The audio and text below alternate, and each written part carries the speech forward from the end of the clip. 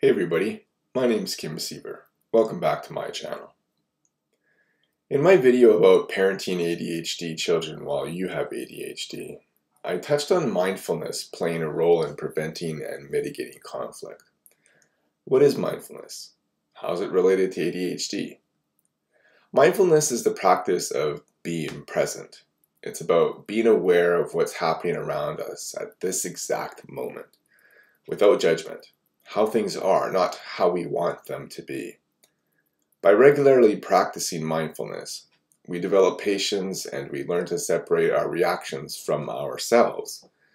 When we observe our emotions without judgment, we no longer see them as good or bad, just as existing. Mindfulness can lower stress, reduce rumination, improve health, and protect against depression and anxiety. One hallmark of ADHD is difficulty regulating emotion. That means people with ADHD get easily frustrated, and that frustration can easily evolve into anger. Other common ADHD qualities are forgetfulness, difficulty focusing, and impulsivity. These qualities can lead us to forget things, procrastinate things, and do things that annoy others, causing them to lash out at us.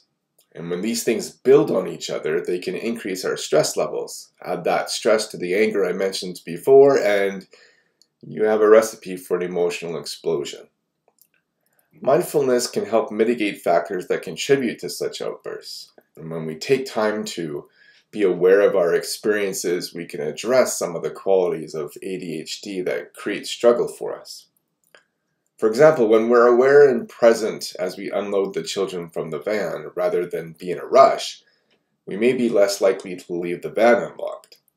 When we are aware and present as we are driving, we may be more likely to focus on our surroundings using ADHD to our advantage, rather than daydreaming. And when we're aware and present as impulses emerge, we can pause and consider the effect our impulses may have on others or our future, rather than letting the impulses overtake us. When we're aware and present in situations that annoy or frustrate us, we can acknowledge our emotions rather than let them build up or get out of control. We can ask ourselves why this situation causes anger within us, rather than just letting the anger occur. And being aware of the root causes of our anger may help us address the root causes. It may even help us choose which emotions we let grow. Before we can separate our emotions from ourselves, we must become familiar with experiencing our circumstances objectively. Mindfulness is something that comes with practice. So how do we practice mindfulness? The foundation for a mindful society has a handy 5-step process you can keep in mind as you practice your mindfulness. Number 1, set aside some time. You don't need a meditation cushion or bench or any sort of special equipment to access your mindfulness skills. But you do need to set aside some time and some space. Number 2, observe the present moment as it is.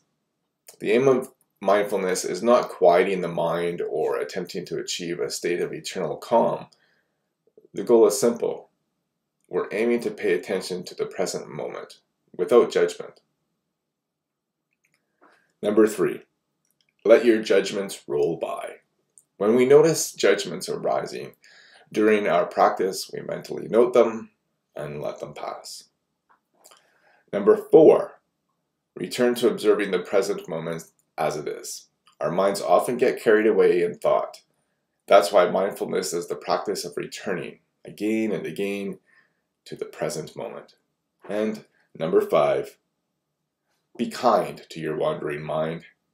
Don't judge yourself for whatever thoughts crop up. Just practice recognizing when your mind wanders off and gently bring it back. As the list indicates, the point of mindfulness isn't to clear our mind or achieve Zen.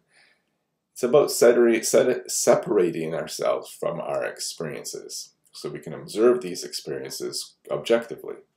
And that objectivity is the crucial element we're trying to nurture.